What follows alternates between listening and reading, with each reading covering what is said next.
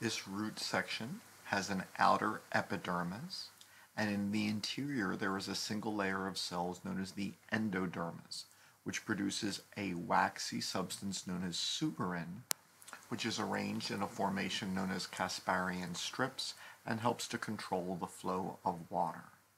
Between the endodermis and the epidermis is ground tissue, which is referred to as the cortex and may serve a number of functions such as storage. And interior to the endodermis, collectively the regions are known as the stele. This includes a central pith, vascular tissue, the xylem and phloem, and the area just interior to the endodermis, but adjacent to it, is known as the pericycle.